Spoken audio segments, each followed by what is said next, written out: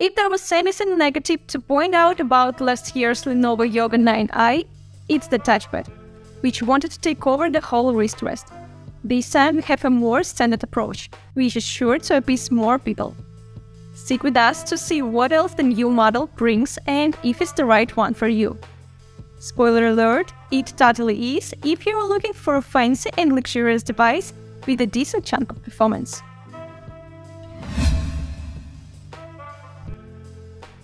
The Yoga 9i comes with a very sturdy chassis that's made entirely of aluminum.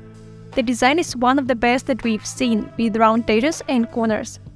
The sides are very shiny, while the lid and base have a more matte anodized finish. There is a slight protrusion on the lid so you can grip it more comfortably. In terms of dimensions, it's neither the lightest nor the heaviest laptop out there, with a weight between 1.40 and 1.50 kilograms, depending on the display choice. The notebook is very thin, just 15.25 millimeters. The protrusion on the lid helps with grip, so you can open the laptop with one hand. The bezels on the lid are narrow, while still housing an FHD webcam with an IR face recognition sensor. The keyboard has good key travel and clicky feedback, while there is a backlight as well. The touchpad has a decent size, however the glass surface is the real star. It's very smooth and responsive. The I/O is split between the left and right sides. The left has a full-size 10GB USB port and 2 Thunderbolt 4 ports. Then on the right there is an audio jack, one USB Type-C 10GB port and a power button. The glass-protected display comes in 3 variants: an FHD Plus IPS panel, a 2.8K OLED panel, and a 4K UHD Plus OLED panel. We tested the 2.8K version, which has excellent viewing angles and a peak brightness of 400 nits. Also, the contrast ratio is infinite, so colors appear vibrant and deep. The panel fully covers the sRGB and DCI P3 gamuts. The color accuracy reaches a delta E value of below 2 with our design and gaming profile in the DCI P3 space with a D65 white point. Get our profiles from the link in the description below.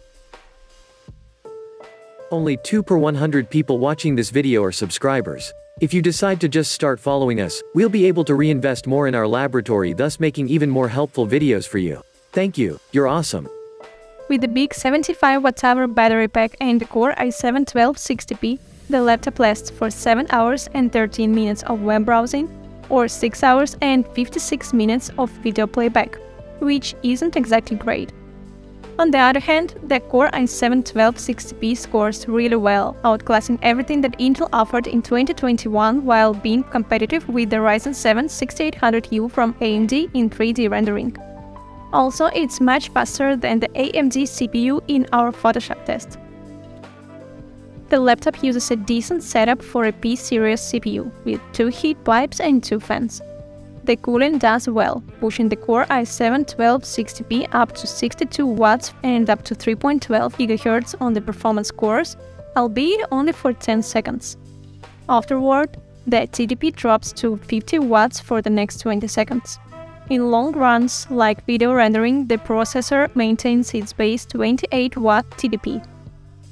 The machine is comfortable most of the time, but the fans do get loud when using the performance preset. The base reaches 40 degrees Celsius, which is nowhere near disturbing levels, so we are quite happy.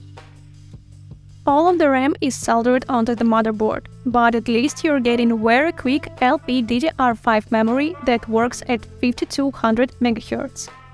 For storage, there is one M.2 slot for fast Gen 4 SSDs. We'll leave our teardown video in the upper right corner, which shows how to upgrade the Lenovo Yoga 9i. The 14-inch Lenovo Yoga 9i Gen 7 is an excellent notebook that dials back on being a testing ground for whatever new technology Lenovo comes up with. After all, the company has the ThinkPad X1 lineup for that. The laptop offers a stylish and durable design and a great selection of displays, both IPS and OLED versions. Performance is great as well, at least for a 14-inch notebook, so you really have nothing major to worry about if you think to pick one up. If you want to see more tests and details about the device, you can check out our in-depth review. The link is in the video description below.